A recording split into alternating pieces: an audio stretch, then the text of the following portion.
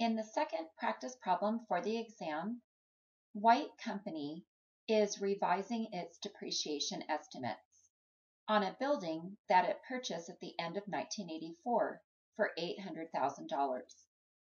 At the time it purchased the building, it estimated that the residual value, otherwise known as the salvage value, would be $200,000, and that the building would have an estimated life of 30 years. In 2005, management believes that the useful life of the building will actually be 35 years, and the residual value will be $250,000. So in other words, management has revised the depreciation estimates. The accumulated depreciation on the building at the end of 2004 is $400,000. Calculate revised straight-line depreciation beginning in 2005. So remember, when companies revise their depreciation estimates, they don't go back and restate prior period financial statements. They only change depreciation in the current year and going forward. So since management revised the estimates in 2005, we're going to leave everything alone from before that and only revise the depreciation for 2005 and going forward. So the first step is we need to figure out how much depreciation expense has already been recorded. And that amount is actually given to us in the problem. We're told that the accumulated depreciation was $400,000 as of the end of 1984. But we can figure out how that amount was calculated if we're curious. And how it was calculated is that the original $800,000 cost less the original estimate of the residual or salvage value equals $600,000. And that amount is the depreciable cost, the amount that we're going to depreciate or that we originally had planned on depreciating.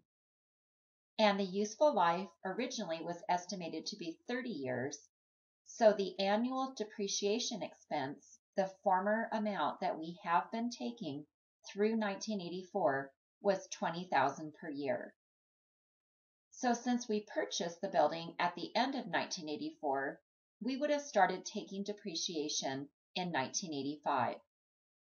Now this is a little confusing, figuring out how many years we would have taken depreciation expense, but how you calculate it is by taking the year 2004, the last year that we recorded depreciation expense using our original estimates, and subtracting the first year that we recorded depreciation, 1985.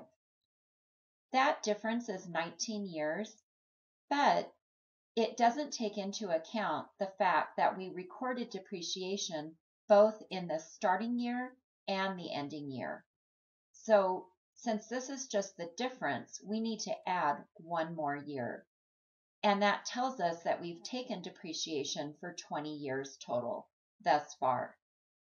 You can also count on your fingers, starting with 1985 and ending with 2004, and you'll see that in fact 20 years have gone by.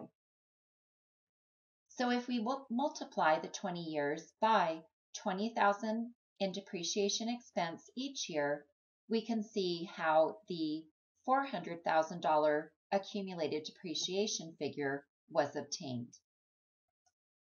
So that now that we know the amount of accumulated depreciation taken thus far and the original cost, we can see what the book value is now at the beginning of 2005.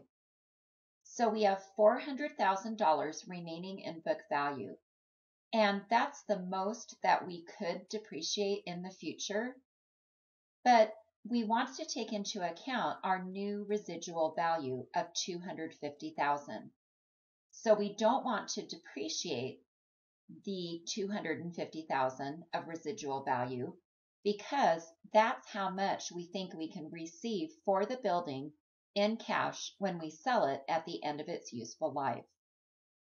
So the amount that we have left to depreciate then is the remaining book value as of the beginning of 2005 less our new estimate of the new residual value.